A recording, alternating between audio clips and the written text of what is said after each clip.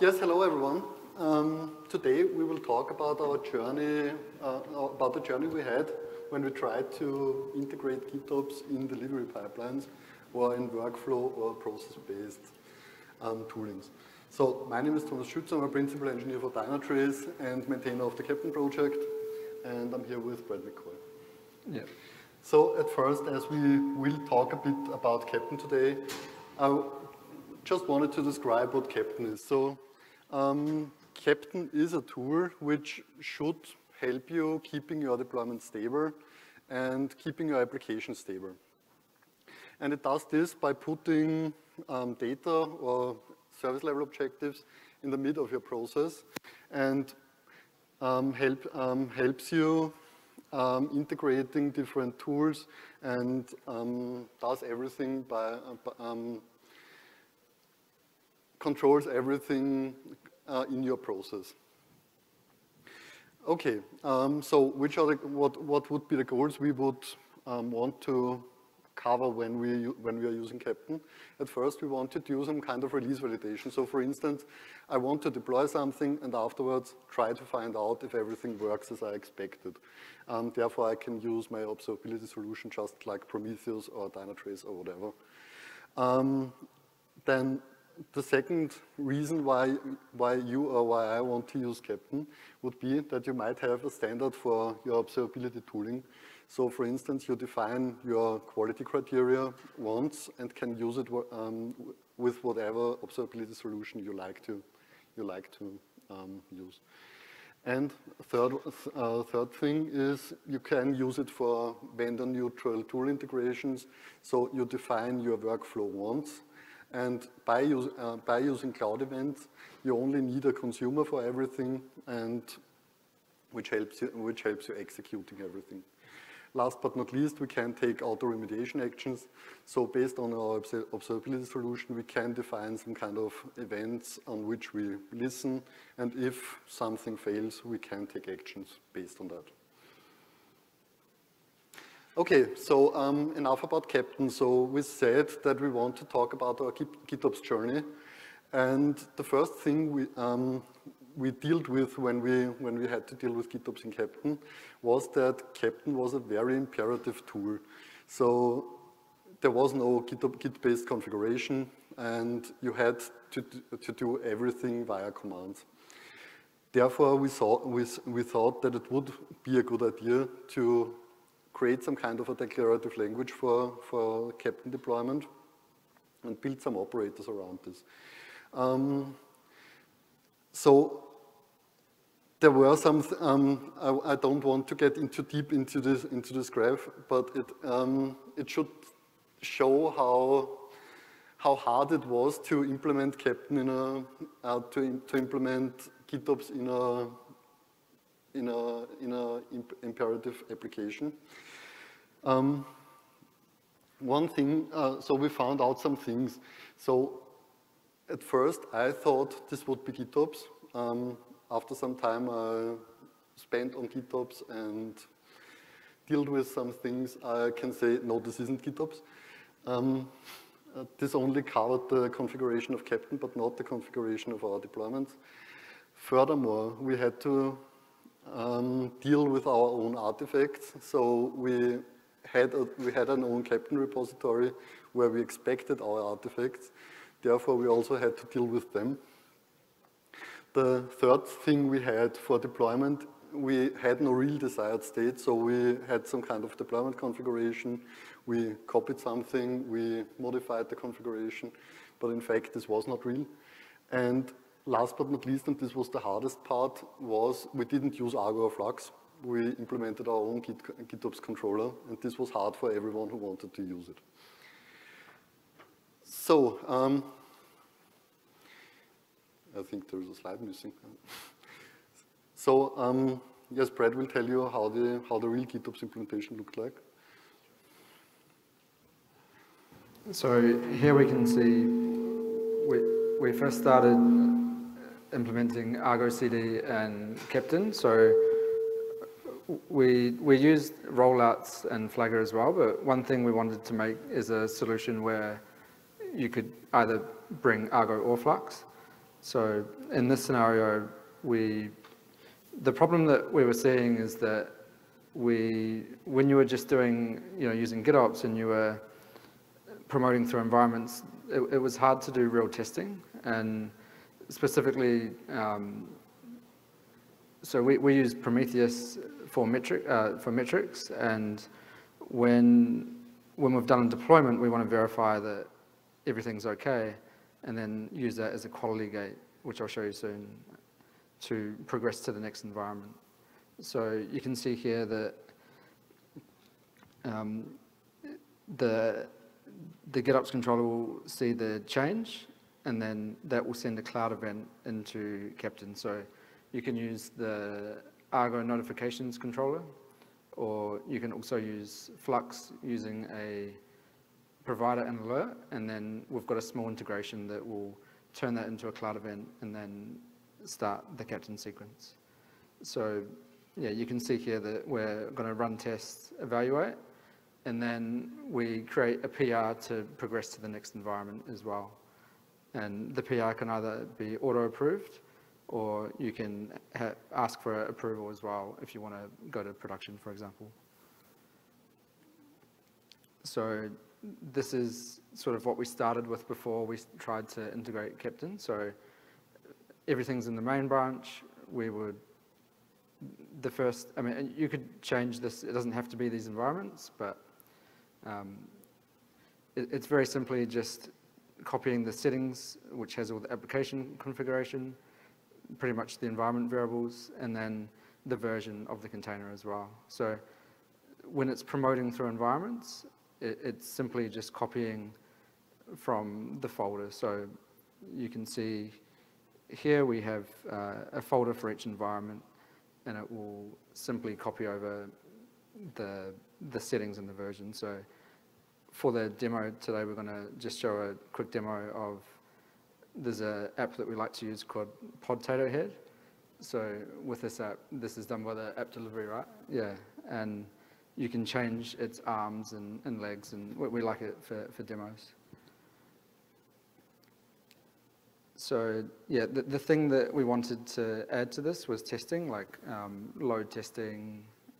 We can see here that when using Keptn, we can have a quality gate between environments. So you can define your SLOs and SLIs to the accepted criteria to progress to the next environment. So for the load testing, we're running K6 load test, and then we're querying the metrics from Prometheus, and then if that passes, then we can do the git promotion to essentially copy the file from the settings file from the load, and then copy it into the integration testing. And then Argo or Flux would pick that up. It would not see the change, and then the journey would start again. So it would get the change, and then it would trigger Keptn with a cloud event, and then that workflow would run as well again. So this is what Keptn looks like. So you can see here that this is where you define your services. So in this demo, we're using around 3 services. So we're using the Prometheus service. You can flip that out for Dynatrace, Datadog. There's quite a few other integrations as well. So the thing I like about it is it's good with interoperability. So you can, Keptn's not really opinionated. So it's just a declarator and saying, okay, I want you to go do an evaluation, for example, and then that service will subscribe to that event. So Keptn will send out the event saying, okay, we're on this stage, we're gonna trigger this event, and then these services that are subscribed to it will then go action that, and you can have the event started, triggered, started, and finished, and failed as well. So this is what it's going to look like. So I'm just going to pretend that we did a git change. So I've just done one before that's ready. So we now come here and we want to say, I'm going to start the load testing stage. So if someone's done a feature and they put it back into the main, we're then going to kick off the workflow. So this will trigger the sequence, and then that will now roll through the environments. So you can see this automation step. It's going to go right from the feature into production, so it will go through the load testing, integration testing, QA, staging, and then the last step will have it will have manual approve. So it'll make a PR, and then we just click approve merge, and then that will roll out to prod as well. So this is doing the load test now. So it'll actually be using K6 to throw load alert, because one thing that we found is when we want to query Prometheus, normally it's for 400 or 500 errors to see if our application's working. We found that when there's no traffic, it's hard to get a proper outcome of if it's actually working. So therefore, we added more API testing. We've just integrated trace tests as well, and that can do open telemetry traces and get evaluations from that as well. So yeah, you can see here that this load stage worked. So our K6 load testing was good. We've seen that the traffic went through. Then it sent an event to use the evaluation, which Prometheus was subscribed to it. And then it did the evaluation, and then it said, yes, we're happy with these results. These met our requirements. And then it will do the Git promotion as well. So for this Git promotion, it's just auto approve, and then it will go to the next environment. So you can see that then we went to integration, we did some trace testing, we evaluated that, we promoted again. So in what it's doing at the moment, through each environment, it will just keep doing a PR and then just automatically merging itself as well. So the GitOps tool, every time it notices the change for the environment, it will scoop it up and deploy it, and then run the test again. So we're in the last step staging now as well, and then now it's finishing, and then that will create a PR to be able to merge into production. So you can, and we're cataloging that microservice data as well, because if we have like 30 QA environments, we want to know which versions, etc., are in the environments. So we're finished, and then you can see the PR links here. And then that said promote to stage production, and it will make the PR for you. We want to do things like reporting as well, so we can report back on all of the testing and things we did, and then a developer or DevOps engineer could come in and just say, okay, this looks good to me, let's put it into prod. So you can see the files changed.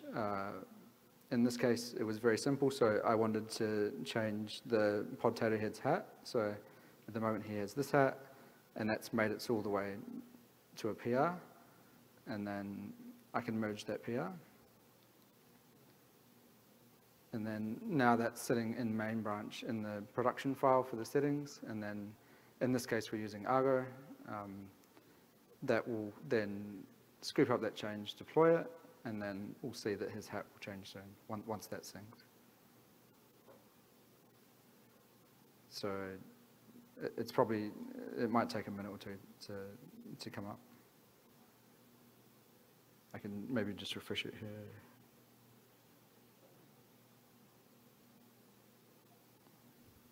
Yeah, so that's syncing now.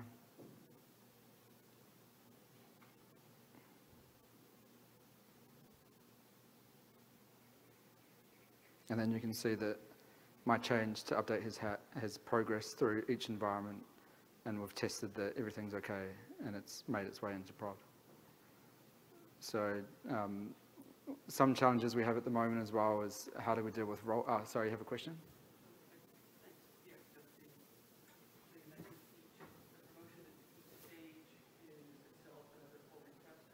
Yes.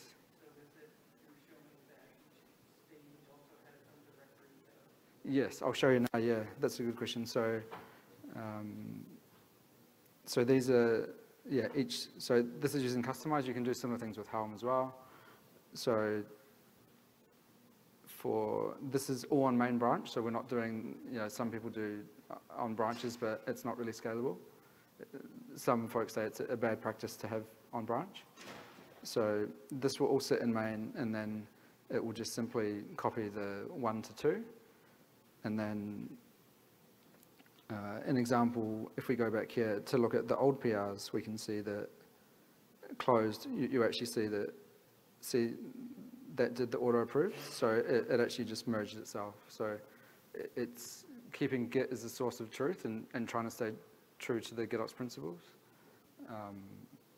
Yeah, so that's sort of how we've done it at the moment. And then Thomas now will talk about our findings from this. Things like rollbacks are very difficult, and he'll talk a little bit about what Keptn looks in the future as well. So how are we going for time? So yeah, some of the major challenges that we had with this is that obviously rollbacks are very hard. If something's broken, and there can be so many different scenarios, so if you keep rolling back and that fails, when's enough to keep going around in a circle? We found it to be quite ping pong, right, where Keptn's telling Argo. I think does this work? Yeah. I think you saw at the graph at the picture of the whole Argo process that we did a lot of ping pong. So we took a look in the repository if something changed. If something changed, we notified Keptn, then Keptn did its part, notified Argo, and so on. So this was kind of a ping pong game. So it worked pretty well, but it didn't feel really, really right. Yeah, yeah. Especially when you have things like rollouts and Flagger as well that somewhat do that capability, but we just wanted to go the extra step to have, bring our own tools for whatever we want to use. And context, yeah, sorry, you have a question? Yeah, feel free to just answer as we go. I have a question regarding scalability with GitOps. Like, how many deployments do you can Argo or this tool support? Can it, like, per hour, like, can do 1,000 deployments, 10,000 deployments? Is that something you tested? I guess we haven't tried it at that scale, have we? This has been pretty small scale, but I think we would run into some challenges as well, because if you have a really big development team and you just want to keep getting features in and in, it's going to kick off these workflows as well. So one thing with the Git promotion service is that gets quite complex as well, because when you start having editing PRs, when you have more than one PR, it can get quite complex. But in general, if the question's, is it with just GitOps itself or with GitOps and Keptn the way we're doing it? Git and GitOps. Yeah, with Git and GitOps. I heard, I think I was at the Flux project meeting the other day and they were talking about I think they showed a Terraform controller using like 1,000 deployments at once. So it very much can scale. So you can just give it more memory, the GitOps tool, and it generally goes pretty well. Yeah, I've heard of quite a few deployments. I can take the other two parts. Two other things we also found out, we need some kind of context information to know in which sequence a service is at the moment. So what you saw in the picture Brad showed you before, or on the Keptn UI, was that that there are tasks which are connected between each other, and this is propagated via context information. And if you think about GitOps, this might be pretty hard to get this through a pull request or through a Git repo. So especially for the whole ping pong game we did here, for the change detection, kickoff, and so on, we had to find a way how to propagate our context information through the GitOps tool. And this was pretty nice for Argo, because they had some kind of information we could pass. In other GitOps tools we had, this was not this easy. And this was also a problem we faced in our GSOC project afterwards. Yeah. because if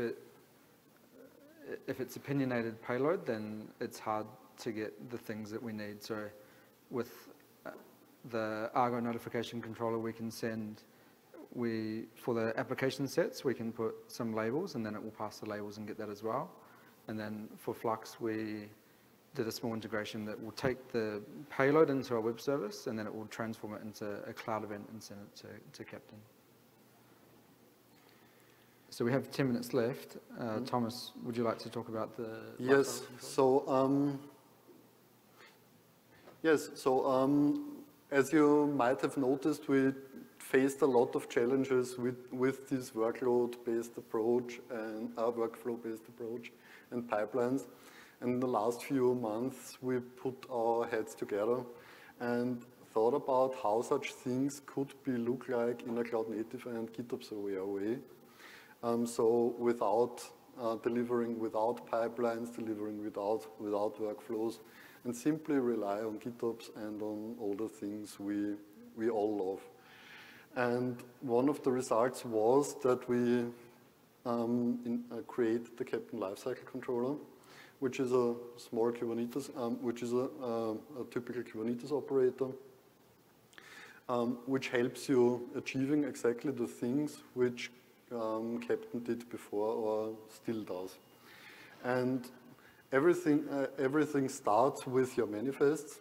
One thing we took care about was that you don't have to change much in your manifest, so you can use the Keptn Lifecycle Controller with your default deployment, with your deployments, with your stateful sets, and so on. So you don't have to change your Kubernetes primitives. The only things which are relevant for us are that you have to add some annotations, but I think that's obvious in this case. You can use Argo for that, you can use Flux for that, you can use your pipeline tool, and so on. Everything which applies something on the Kubernetes API can be used. And what our lifecycle controller does is it puts observability around all of the things you are doing. So, for instance, you see when your deployment started, how long it took, and how long it ended, and when it ended. And one thing we took care of, because this was also a problem we had with the last approach, is we are trying to do, or we are not trying it, so we are doing this application aware. So, for instance, you can run some kind of pre-deployment tasks and pre-deployment evaluations before the first service of an application gets deployed. So, for instance, you can check if there is enough CPU left to deploy your application. And only after these tasks and checks are executed, then the workloads themselves get deployed. The second thing we are doing around this is we are using standardized task execution. So you simply have to annotate your deployment and say which task you want to use. Behind this, there is a kind of a definition. This can be enhanced as you like, or whoever who wants to write an integration is able to. And you can exchange this however you want. At the moment, this project is around 2 or 3 months old. We are only supporting functions, but this can be containers or CLIs in the future. But this can also be external control planes, such as Directive or such as Keptn now, where you can send your cloud events to. And a typical workflow of this looks like this. So at first, we apply our manifests to our Kubernetes control plane. Let's say we are using Flux. Afterwards, if there is an app detected, so if the manifest is annotated with an app annotation, we are waiting for an app custom resource and are dealing with our pre- and post-deployment, pre-deployment tasks and evaluations. After this has been finished, we can do anything on the workload level. So we can check something before the pod gets scheduled, can evaluate if this matches our requirements, and after everything is finished, we simply release the pod. The same for post-deployment. So after we detect that the pod has been deployed, we can run some checks, some tasks and also evaluate whatever we want. And after we found out that all of the workloads in our application are deployed, we can also do post-deployment tasks and evaluations based on that. So if you want to find out more about the Keptn Lifecycle Controller, I'll be at the Keptn booth the next 3 days, and I'm really happy to talk with all of you about all of this. I think it's a pretty cool tool. Some things we found out, so to wrap up this session today, we think that GitOps and Keptn fit perfectly together in terms of use cases. The initial approach was not this GitOps friendly, but I think the approach with the lifecycle controller will make everything better. Then what we found out was that adopting GitOps in Keptn or typical workflow tools might get really hard, because at some point in time you are simply pushing something to a Git repository and have to act on it. And you always have to find out when should the tool continue and how can I promote to the next stage. Yes, and with this I hand over to... So yeah, there's a few more talks for Keptn today. You can come for free as well to the community day.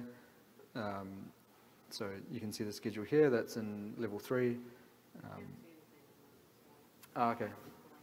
It might have, yeah. Okay, there it is. Yeah, I guess we'll take questions now because we've only got a few minutes, yeah. So does this tool also support like blue-green deployments? No,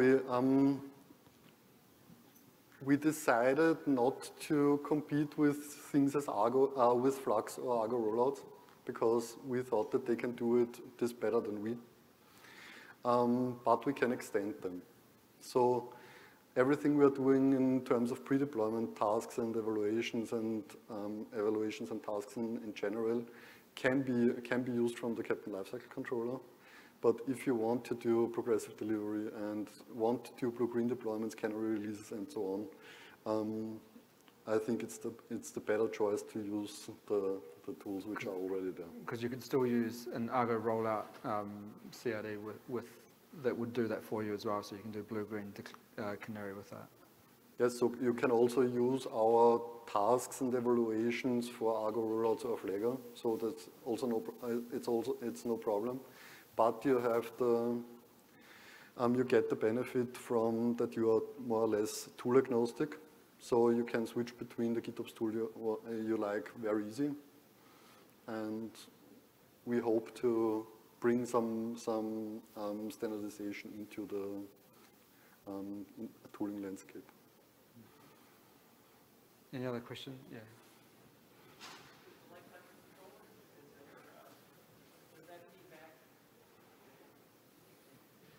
So with this new lifecycle operator controller approach, does it feed back the health information to the GitOps tool, like ArgoCD, when it says the health and the status of your app? Does that include what Keptn knows about or is evaluating?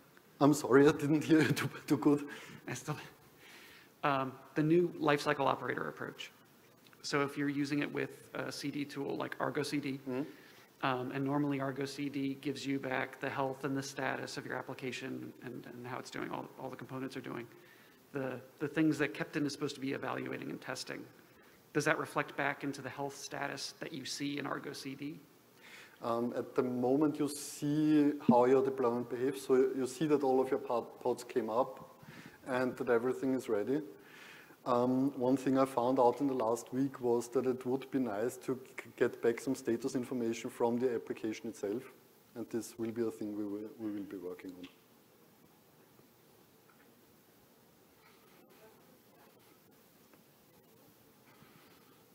Thank you. Yeah, so we'll be at the... Thank you. Yeah, thank